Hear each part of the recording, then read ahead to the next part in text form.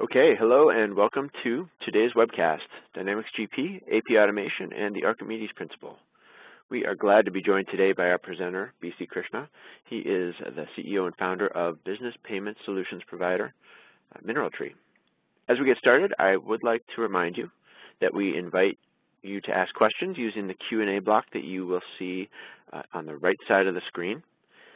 And without further delay, please let me turn things over to B.C. Krishna. B.C., are you there? Jason, I am indeed here and waiting for you to turn it over to me. Okay, you should have control now. All right. I'm great, thanks. And I love control. It's the who wouldn't, right? But I appreciate you setting this up for us, and welcome everybody to this little discussion we're hopefully going to have over the next sort of hour or so on Microsoft Dynamics GP, accounts payable automation, and how all of this harkens back to Archimedes, in the medieval times. I wanted to reinforce what Jason said, that if you have questions, please ask them along the way. You can type them into your WebEx panel. I'll monitor it, and then we'll try to get to those questions right away. The goal is, of course, to have this be as interactive as possible. I'm also joined here by my colleague, Brian Allard. Brian is a product manager here at MineralTree, and over the course of the next hour or so, Brian, I'm sure will jump in, or I might put you on the spot, Brian, to answer or ask questions. Of course, I'm looking forward to it. What was the highest degree that Archimedes achieved? Okay, we don't know that either. I don't think they had the SAT in those days. All right, so let's dive right in. In terms of an agenda, want to just really take you into a little bit of Archimedes' background. We don't know which school he went to, but he was a very cool person. We're going to spend a little bit of time about business payments and some facts about business payments that may surprise you. We're going to spend a little bit of time sorting out the alphabet soup that is business payments, Great Plains, accounts payable automation, GL, ACH. Let's get our acronyms and definitions in order so that we can have a good conversation about this. And then, obviously we're going to try to present some revelations and take us back to Archimedes that allow us to really think about business payments, this time achieving great effect while keeping our clothes on, unlike Archimedes, who jumped out of the bathtub naked when he made an important discovery. And spend a few minutes doing a demo to show you how some of these revelations might present themselves in practice. And of course, if you have Q&A now, later, after the fact, make a phone call and, engage deeply in more Q&A, we'll be happy to do that too. So, this is Archimedes. He's giving us the evil eye, but he was a very cool person. Apparently, he dressed well, had a phenomenal beard that would make the 2013 Red Sox very envious, and he was a polymath. Very multi-talented person, did more things before breakfast than most of us, or at least I would do in a lifetime. And he had many famous quotes and many famous discoveries. But the one that I think we want to focus on here is his, statement about leverage. It's a statement that speaks to physical phenomena, but also forever memorialized the term leverage in the business world. And that's really what I think we're going to spend some time on. Give me a place to stand, and with a lever, I will move the world. I think we have here a place to stand. That's Great Plains. I think we can create more leverage with the Great Plains investments that you've made. And we're going to spend some time talking about how that Great Plains leverage can be achieved in an area that typically has not gotten a lot of leverage, and that's in accounts payable. So that's the question that Archimedes would ask us today if he was sitting among us and listening to this webinar. Are your investments in Great Plains Dynamics, Microsoft Dynamics GP, providing you the greatest leverage in AP? So to answer that question, what I'd really like to do is to start with the opportunities, right? I mean, you can think about where the leverage you might ask the question where the leverage comes from, but it's an open-ended question. And the open-ended question can be, I think, answered better with looking at some facts about business payments. Now, some of these facts may surprise you, or they may not. As practitioners, as seasoned practitioners, you might find that, ho-hum, this is sort of not really that big a deal. But I think what we're trying to do is to put some data and some numbers behind these facts to provide a larger context and in some ways a breathtaking amount of spend that is made by businesses on AP. You know, every few years, the Federal Reserve Bank does a payment survey. It's the Federal Reserve Bank Payment Survey.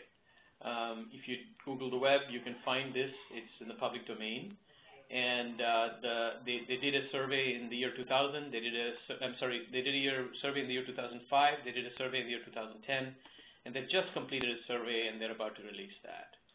I've not incorporated the analysis of the most recent survey, but, you know, what they do is they try to look at the trends in the different types of payment vehicles, you know, check, ACH, wire, and so on, credit card, debit card, that businesses, consumers, and others use. It's a very comprehensive, very broad, really interesting survey.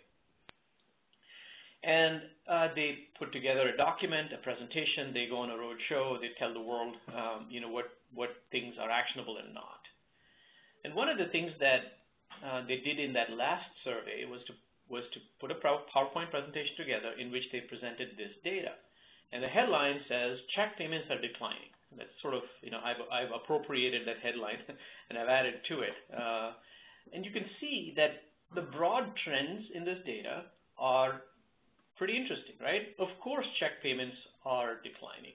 They're down in consumer to business by 35%. In consumer to consumer, they're down 56%.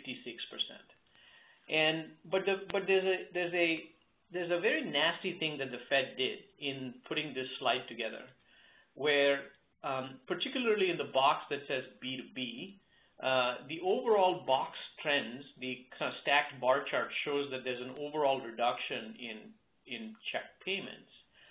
But the B2B checks, you can see that they've inverted this slide, inverted the bar. It's actually going up by 53%. It's gone up from 3.9 billion checks being issued by businesses to other businesses to 6 billion checks being issued by businesses to other businesses. Those checks are what they call remittance checks. So these are, as you all know, these are checks that are written to other vendors that have remittance detail associated with them.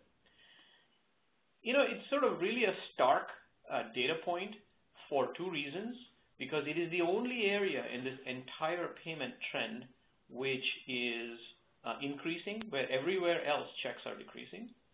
That's one point. And the second point is the degree to which the number of checks have grown is starkly amazing. To go from 3.9 billion to 6 billion is a very, very significant growth.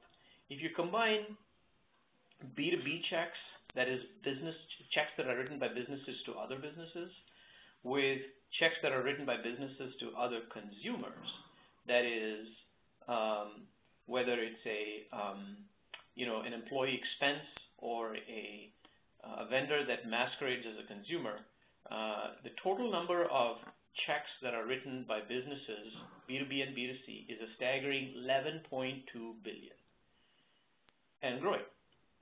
So that's you. That's us. The folks in the business community that use Great Plains and NetSuite and so on, you all know this. If you were to do an analysis, for the most part, what you're doing is writing checks. 80–90% of your payments are going out by paper checks. So what's interesting is what we know anecdotally and maybe not dwell on is taken in the aggregate and presented through the lens of a credible agency like the Federal Reserve Bank shows you how staggeringly large this number is. So what I wanted to do then is to take that and try to cast it into cost. What does it cost us? What does it cost us at a macro level? Again, a very busy chart, but please allow me to take you through this. For starters, what I've tried to do is to just really not only include the business checks, but also include consumer checks, because, you know, as people, I think we might be intellectually interested in what it costs us to issue checks. So when you issue a check, of course, there's the cost of issuing a check, and there's the cost of depositing a check. By the way, there's a small little data point I'd like to share with you, which most people are not aware of. Our law, the U.S. payments law, requires that a check be paper. In other words, if it's not a piece of paper at some point in time, it's not legally a check. It's not legal tender. It's a little artifact of our payment system, but that's just what it is. What that results in is that there's a check that has to be created, converted to paper at some point, in other words, and that piece of paper needs to be deposited. So it's about 20-odd billion checks, 27 billion checks that are issued every year, about 30 billion checks that are then deposited. The reason why that number is higher is because some of these checks are deposited for forward clearing. In theory, the same number of checks are deposited as the number of checks that are written, but there's a few extra checks that are written that way. But what does it cost to issue a check? And let's kind of really focus on stamp, envelope, check stock, ink, maybe a little bit of labor, maybe some bank fees, but let's exclude, things that are a little bit more difficult to calculate, such as fraud, such as the U.S. Postal Service subsidies, and so on, right? I mean, there are many, many studies that show that the check issuance cost, that is the hard cost of issuing a check, is between $1.50 and $3. In fact, the federal government, when they switched over from, providing income tax refunds and Social Security payments, until very recently, they were all check-based. And they did a study to understand what it would cost to go from check to ACH. And the analysis showed that for a entity as large as the U.S. government, with the scale and the volume that it had, it cost them about $1.20 to issue a check and about 10 cents in ACH. For most of us who don't have the scale of the Federal Reserve Bank, those costs are a little higher, and that's really how you get to the $1.50 to $3. So let's add them up, right? If you were to look at the overall number, all checks, that is consumers included, that's about $168 billion being spent every year. It is a staggering number. I mean, any which way you look at it. That is what we spend in check stock, ink, envelope, stamp, labor, driving around, bank fees in order to create and deposit checks. But if you were to just ignore all of the consumer checks and just really only focus on business checks, that is about $26 billion being spent by businesses to do that. That's $26 billion that is not being put to more progressive use. At the end of the day, let's not forget that writing a check is not necessarily a great investment in anything that furthers your business. It's an investment in getting a payment instrument out from payer to payee. That's where we are. That's the universe today. And as you saw earlier, that's a universe that's not shrinking. That's a universe that's growing, and not growing in small amounts. It's growing in fairly dramatic amounts. So you ask the question, why do businesses still write paper checks? And I think that this is sort of fairly unique to businesses, not to consumers. First of all, they're easy, right? You go into GP, you create a batch, you print a bunch of checks, they're done. What else is there to do? Second, it's ubiquitous. In other words, unlike other payment instruments, and I'll spend a minute, a few seconds sort of talking about that in more detail, such as ACH and so on, you really don't need to know anything about the payee, minimally other than their name, but if you want to mail a check to them, you'll also need to know their address, which is fairly easy to get, and it doesn't represent any kind of complicated sort of information that you need to store and manage. So checks are ubiquitous. A somewhat arcane and very important reason why checks are so common is because it's the only payment instrument that we have in the United States today that solves the problem of sending remittance detail to vendors and payees. That is end to end. So when I print a check, business check, as you know, usually the remittance detail is associated with the check. When I mail it, the recipient receives it. It makes it easier for them to reconcile the payment that they received. If you were to look at ACH as an example, It's complicated. I mean, you can indeed take this remittance detail and put it into the addendum record of an ACH payment, but, what about the recipient? Do they have the ability to unpack that? And if you are not going to do that, you have to then sort of do some additional work to get the remittance detail over to the payee, often by email and so on, and have to manage that whole process. So for a number of reasons, checks are indeed, fairly easy to use, expensive for sure, but solve many problems. But where we are today is that the alternatives are often impractical, and that's the other reason why checks are so common. Okay. If checks are so great, you might be like Bill Kilgore. I hope everybody has seen Apocalypse Now many hundreds of times. The greatest movie ever made. I hope you all remember that great scene where, Bill Kilgore basically says, "I love the smell of napalm in the morning." Now, there's something romantic about paper, and there's something romantic about the smell of paper, and there's certainly something, to be said about, some of us may even like the sweet smell of, check stocks pulling out from our laser printers every day or every week or whenever you do a check run.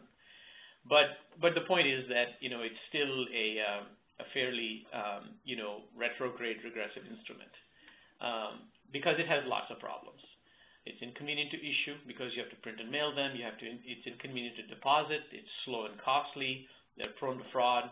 There are many people that claim that the cost of fraud from checks ranges from about $1 billion to about $15 billion annually. Those are numbers that are very difficult to validate, but that's just what it is. The perceived float advantages, which sometimes people talk about, are mostly mythical. Especially in the sort of low interest rate environment that we all live in. It's more of a hassle not to know when somebody is going to cash your check and potentially deal with escheatment issues than this business about, I've got float. And the other side of it is, look, I mean, the businesses that you all are part of, if you have to depend upon check float to run your business, I think that, you got bigger problems. The main point, I guess, is that just about every trend, whether it's sort of because in the payments industry or regulatory, is against paper checks. And so I think there's a sort of a huge opportunity to really, look at this problem and make it simpler and easier for us to understand. Let's see, Jason, I see that somebody has a question. I'm not really sure how to ask them to answer it. Maybe you can help me, or maybe you can. Yeah, I just saw that too. And if you've raised your hand, feel free to, and you have a question, feel free to enter it in the Q&A block in the sort of lower right of the panel here, and we'd be happy to get that. I can also reach out. But BC, I don't see any other questions in the queue yet. Okay, great. All right, so I think I've sort of beaten this to death, right? So paper checks have lots of problems, and hope you all, the reason why I wanted to beat it to death is because we don't wake up in the morning saying I've got a paper check problem and I need to address it. I don't, right? Most businesses just really go about their merry way saying this is the way I've done it, it works. But I think it's useful to really bear down and understand the social as well as business cost of doing it, and more importantly, the potential cost of staying in the past as the world is, moving ahead. Now that said, you have to ask the question, what's the alternative? What are the alternatives to paper checks? And today what we have is a situation where in the United States we have 5 payment rails. ACH is one many of you are familiar with. The use of debit cards and credit cards to make payments, and of course wires. That's the universe of payments that we have available to us. The problem is that the alternatives to paper checks are often difficult to incorporate into a business payments workflow. Many of you are probably familiar with ACH the most, and I'll start with that. As you all know, GP has an EFT module that allows you to create ACH payments out of GP, and in theory, you might say, well, that's it. I can solve my problem. All I need to do is to sort of incorporate the EFT module, and that's that. But that sort of still leaves many, many issues open. It is a good step towards to the end state, but files have to be uploaded. You create the file, you still have to log into the bank, you still have to upload the file. There's all these questions about what that does for your payment approval process and segregation of duties. The remittance information that I mentioned earlier doesn't solve any of that, right? It's great to create ACH, but how am I going to send the remittance detail to the payee? What happens if I incorporate 6 invoices into one payment and now I want to tell the payee that they're receiving one payment for those invoices? And then finally, of course, banks don't necessarily make it easy for you to incorporate ACH into your business operations. For larger companies with a significant payment volume in the more than 1,000 or so per month, banks may be able to, it might be a good product, that banks, the treasury management services folks at the bank will be able to, help you set up. But for the vast majority of businesses that have fewer than that, it can be a very tedious conversation to have. So, and then, the problem with debit cards and credit cards is, again, we've got 2 issues. One is that in a B2B setting, it's often the case that very few payees are acceptors. Certainly the larger businesses, the Verizons and the Comcasts of the world may accept card payments, but my attorney does not, and he certainly does not want to accept, 0.5% to 2.5% interchange on it. And then finally, of course, I don't want to be like, getting on the phone, giving my card number to my attorney as part of my AP process. That doesn't scale at all. So the sort of push versus pull element of debit cards and credit cards. And then wires are great, because there are so many good features that wires have, but, nobody's going to pay $20 per payment to send and then $30 to receive that payment as well. So those are all the challenges that we have with the existing sort of forms of payment. So, it's all fun and great to talk about how checks are a problem, and, but I want to make it worse even. Because, at the end of the day, what we're talking about here is the tail end of a payment process, right? The issuance of a payment is the end result of an AP process. It doesn't start and end with writing a check. It starts much further upstream. And this is where I want to make sure that we get our definitions all correct and our worldview all properly set up.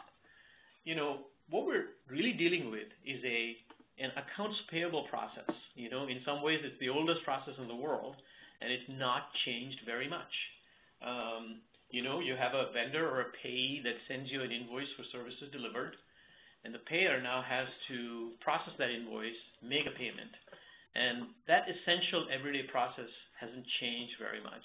And I want to highlight the fact that in addition to it being paper-based, it's also fairly inefficient, and it's costly and it's risky. What do I mean by that? What I want to do is to break it down into its constituent parts. And we try to think of accounts payable as sort of invoice processing and payment in particular as consisting of 4 things. One is you receive an invoice and you capture that invoice. So in other words, you record the invoice and its details into an ERP system. The second is invoice approval. Now, again, the first step and the second step, by the way, I'm presenting this for simplicity as a serial process, and it is. But in some cases, as you know, businesses will receive approvals for the invoices prior to the recording of those invoices into the ERP, into the GP. Anyway, so you have invoice capture as a first step, which then the second step is invoice approval. Is it okay to pay? I might need to route the invoice to a department within the company in order to say, can I pay it? The third step is I age it. Once I receive an approval, I say, okay, is it, who should I pay? I've got a budget that I want to fulfill today. So what does that mean? I have, X $1,000 to spend, X $100,000 to spend. Which ones of my vendors am I going to pay? How much am I going to pay? Am I going to short pay them? And so on. Am I going to use credits? Things like that. I might need to use payment control, such as segregation of duties, dual authority, and so on. Those are sort of payment approval processes that you often need to go through.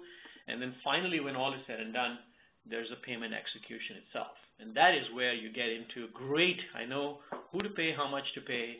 I've gotten all of the approvals that are necessary. Now I still need to print a check. I need to create an ACH file. I need to send the remittance detail out to the payee. That's sort of what I mean by saying let's get our context set and our definitions right That is the AP process.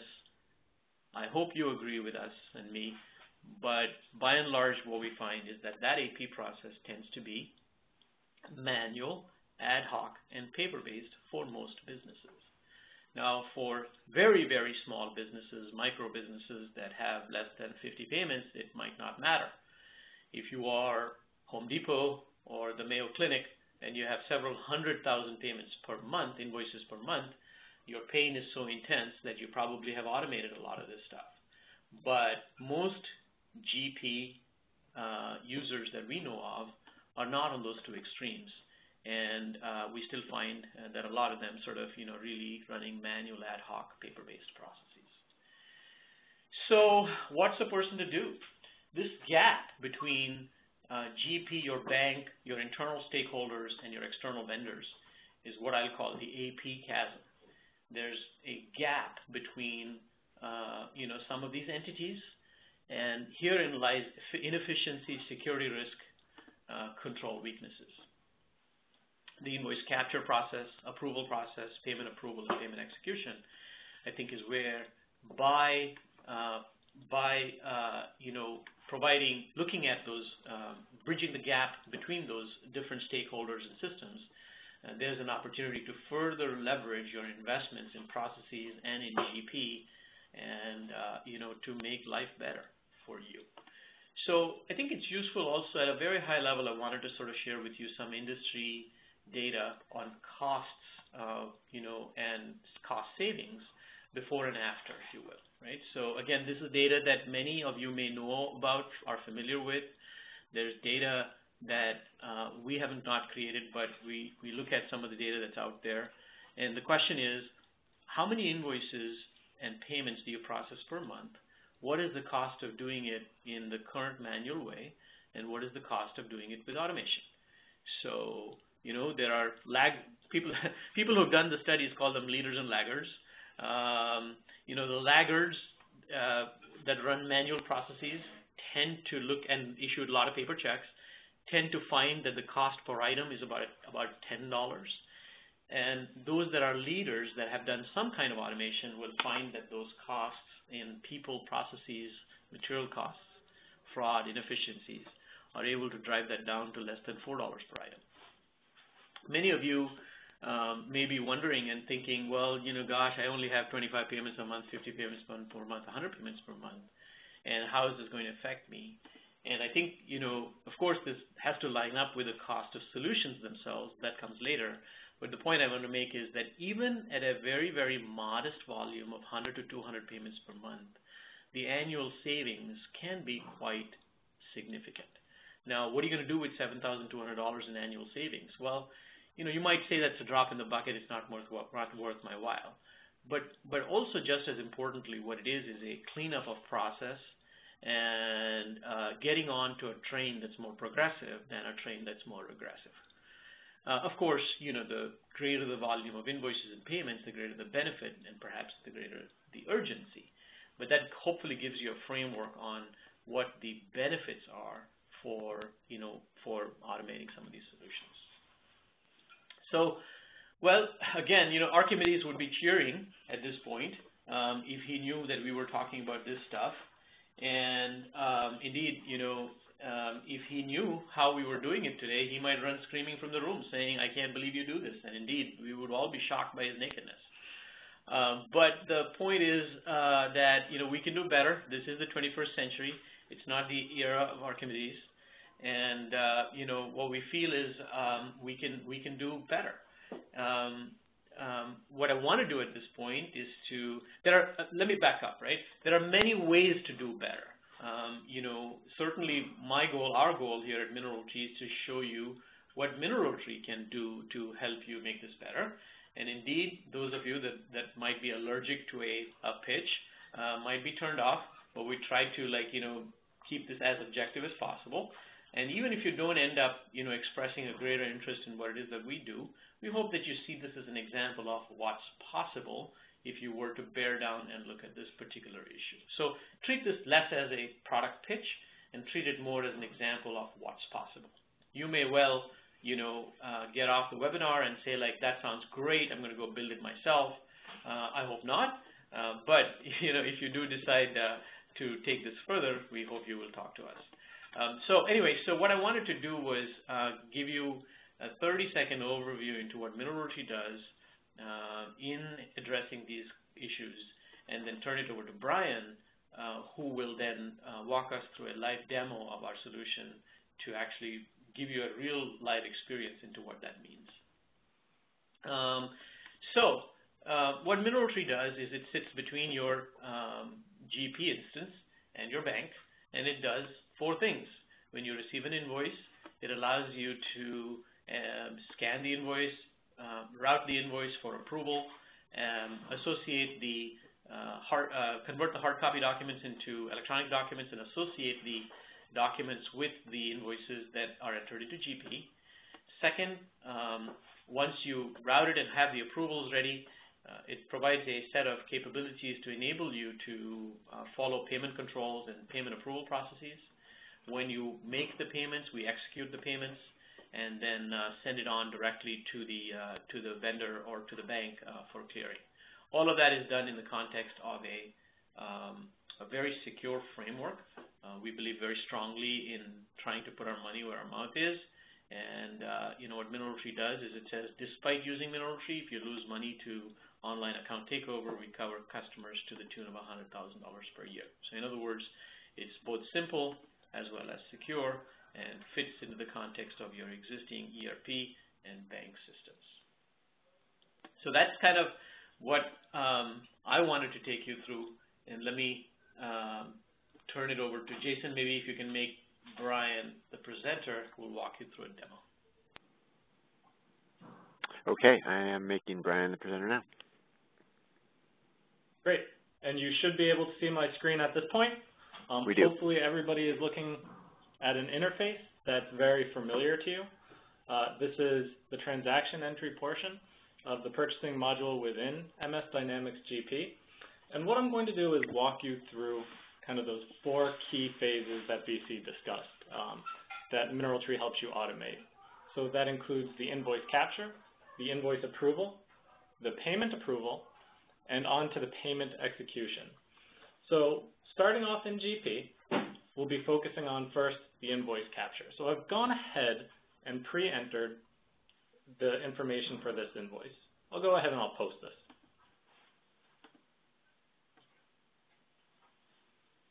Now, at the core of the mineralogy product is a real-time bisynchronous connection between MS Dynamics GP and mineralogy. As you can see here, we're connected.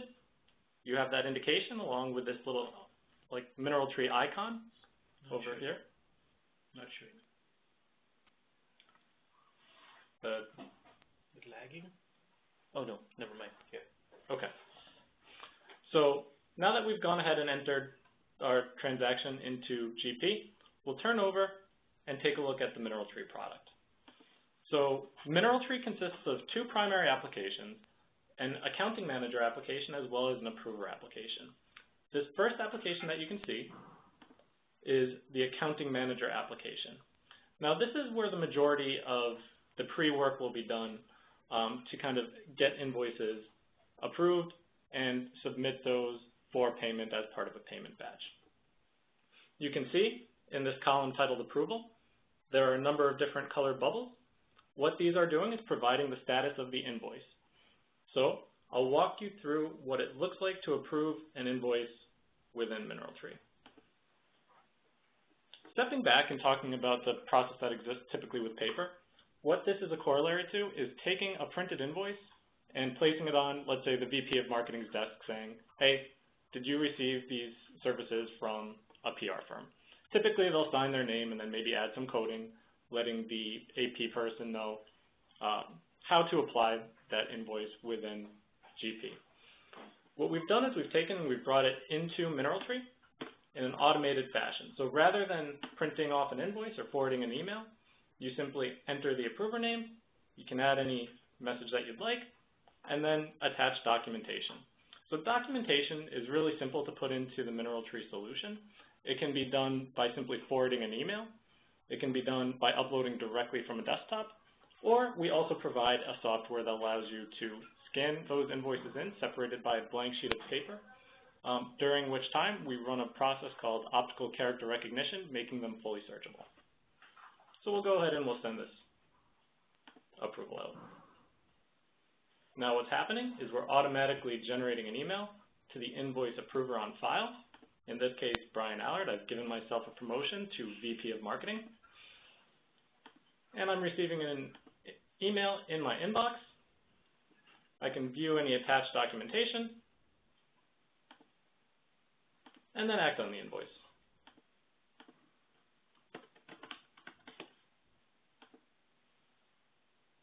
So I've approved this invoice, meaning it's ready to pay. Once invoices are ready to pay, it's on to the payment approval process, which is the next step in a typical workflow. So these green bubbles have all received their appropriate approvals. We'll go ahead and we'll add these to our queue. So as you see me clicking on the pay button, what I'm doing is I'm building my payment batch here over on the right. I can set future date selections for anything that I'd like to here. So let's say I want to release this at some point in the future. I can very simply do that. And once I've made all of my modifications here, I go ahead and I submit my payment batch. Now, one of the nice things of the mineral tree solution is that it's a sole source for all payment types. So that includes check and ACH. And when we get to the approver application, I'll talk about that a little bit more. Let's go ahead and submit these. Okay.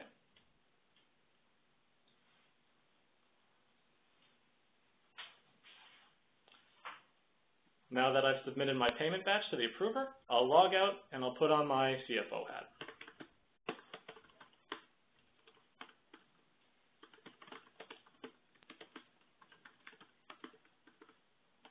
So as I mentioned earlier, the mineral tree product consists of two primary applications, the AM and the approver. The approver application, which I'm logging into now, is typically provided to senior people within an organization. Now that could be a CFO, that could be a controller, in some cases that could be the CEO.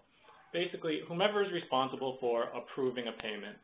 Previously, this would very often consist of simply signing a name on a check. Sometimes that would require one person, sometimes more. So now that we've logged into the approver application, we can go ahead and look at what it looks like to approve payments. Now, if I'm not too diligent of a CEO, I could simply approve from the list view. However, in many cases, I'll want to review the supporting documentation as well as any approvals that have been requested. So as you can see, all of the relevant information is provided. Any documentation that's been attached will follow the payment throughout its life cycle. Go ahead and approve this one too. And in some cases, there may not be any documentation or I may not see what I want to in order to approve the payment, so then I can still take a few actions. In this case, I'll reject the payment, sending it back to the AM application. No backup provided. Now, once I've acted on all of the payments that I'd like to, I can go ahead and submit my payment batch. Now, we do offer multiple approvals in case you have, for instance, 2 people signing off on a check for values above a certain amount. All of that is configurable to provide a mechanism to accommodate, whatever workflow that you have there. So now that we've submitted that batch, what Mineral Tree is going to do are 2 things. For payments that are electronic, we'll create a notcha file delivering it directly to your bank. No interaction on your part. You don't need to upload anything. We take care of all of that for you. And we're also going to print and fulfill your checks. So that means we provide the check stock, we affix the postage, and we mail those out. You never need to sign another check. You never need to print another check. You never need to send one on your own. We affix the signatures appropriately and send the check out for there. At the same time, we're also posting back a payment batch into GP that you can apply to your invoices automatically. And at the highest level, that's the Mineral Tree solution. Well, if Archimedes was here, he would say, foul. You said that you're not going to do checks, and now you're still doing checks. What's the story, Brian? And the point is that what we're trying to do is to reduce the cost of doing those checks first and foremost, while at the same time providing an infrastructure to allow you to move from checks to something else. We're fully cognizant of the fact that the conversion from check to a non-check form of payment is not going to happen overnight. And rather than take on wholesale change in your environment, what we wanted to do is to provide an infrastructure to allow you to make that change in a more gradual fashion. That said, we're not, at least the intent of today was not to talk about like costs and such like, but to really sort of, share with you the overall, the overall sort of, the way in which the process works. So that's the, that's the overview. Let me flip back to this screen.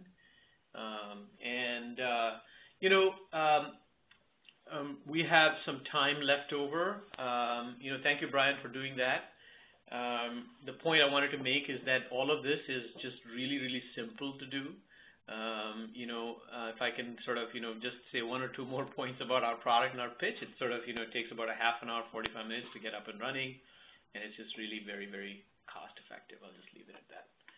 So that's kind of what we wanted to run through. I know we have some time left, and we allotted some time for questions. If you have any questions, please ask away. If you want to hold your questions for later, that's okay too. So, so one question that came up here was, how much process difference does each what is the difference processes in each organization, right? So how different is it from organization to organization? Our experience is that this AP process is very standard, across organizations, particularly in the context of, something like GP.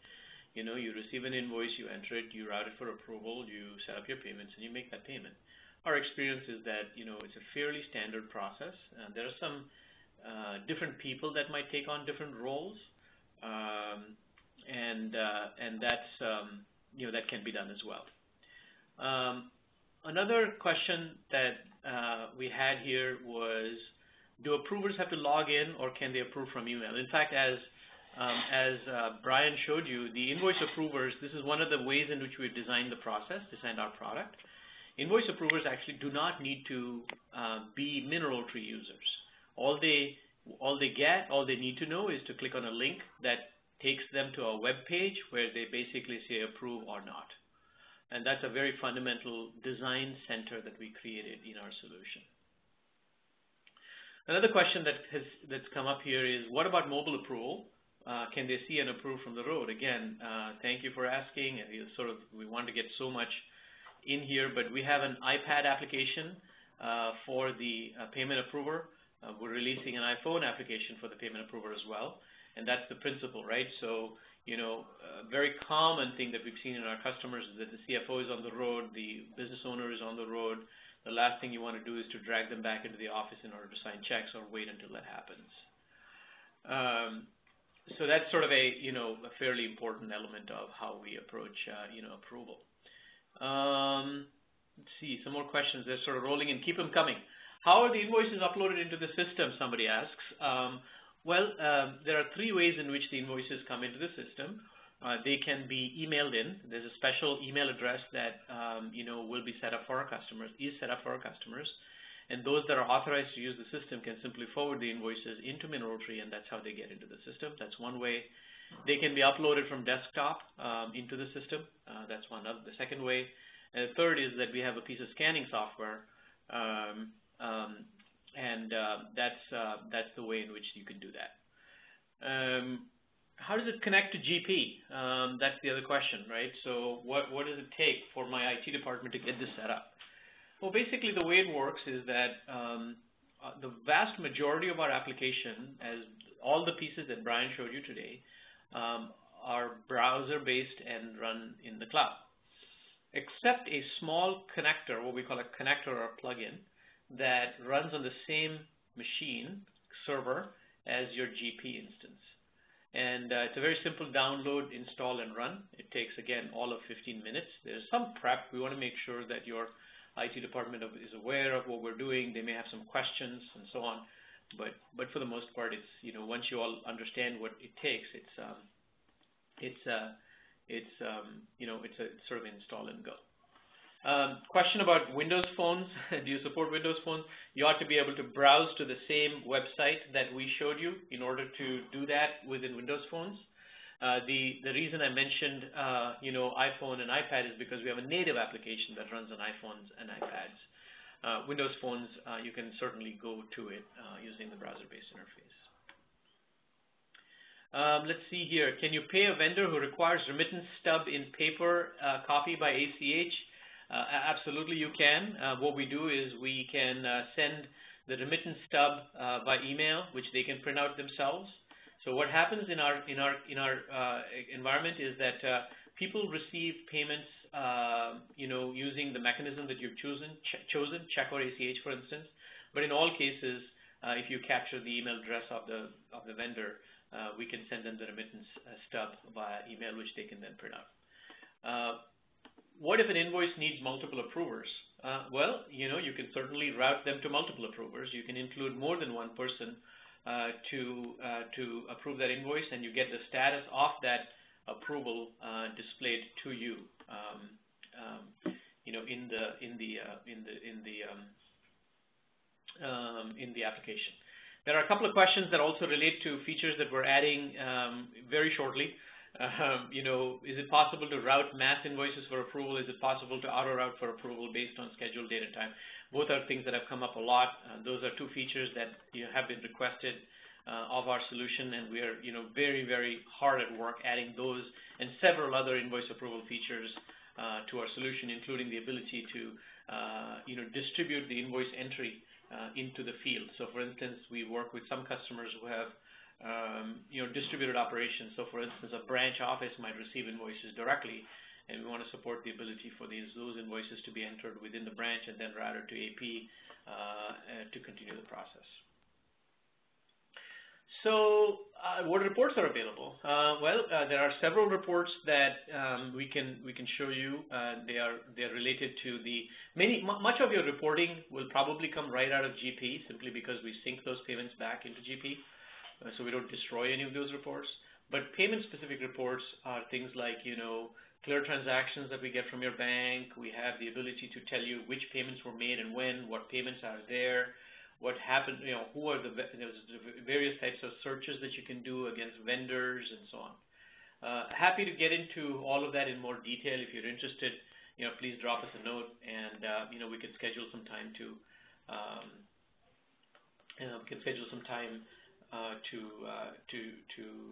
show you some more, to demonstrate this in more detail. How you pull up an electronic image of a paid invoice from within GP? It's a good question. I think once we synchronize the payment back into GP, the paid invoice will be posted within GP, and you can just pull it up from within GP. Now, what you'll have to do to see more details of the payment itself, because of the way GP functions, is that you'll have to work that within MineralTree. Ton of questions. Thank you so much for asking. I think you probably have many more. As I said, if you wish to continue the conversation, want to learn more about what we can do for your company, we'd be more than happy to set up some time to do this, more one-on-one.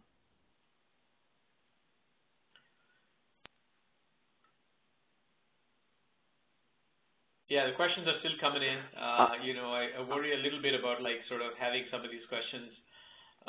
So somebody says, we pay some vendor through online banking. Does the system support that piece? Yes, I think this is the other thing that we've tried to do, is to make both GP and your bank, GP as the system of record as well as your bank as the payer of record, truly be first-class citizens of this environment. So what happens when you do make payments through online banking is great. You make those payments through online banking, and we don't get in the way of that, right? So basically what happens is that,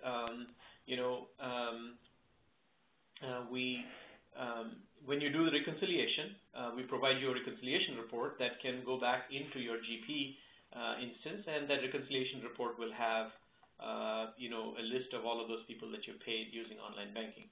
But if the question is, do we tie into online banking? What we do is we tie into your bank systems to support payments through your existing deposit account. But we replace bill pay. That's probably the question I think you're asking. We really think that bill pay is a decent solution for a small volume of consumer-like payments. But when you get into the types of robust things that our customers are looking for, integration with Great Plains, remittance detail, and those sorts of things, we definitely are. We see ourselves as replacing bill pay.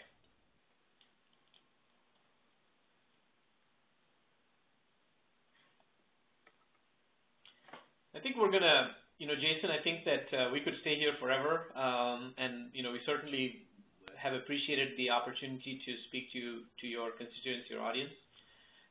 We certainly had a lot of fun doing this, and we hope that we hope that you can this is of interest to you both in terms of specifics related to mineralogy, but more broadly in terms of industry trends and such like. We would be delighted to engage with you in that conversation. Please let us know, and Jason, we're gonna give people 7 or 8 minutes of their day back. So I'm going to turn it over to you for any final ceremonies. Okay, well, thanks to everyone in the audience for so many great questions, and BC, thanks to you for joining us today. You're welcome. We will. Thanks, Brian. Thank you. And Brian as well. Pardon me. Brian, thanks too.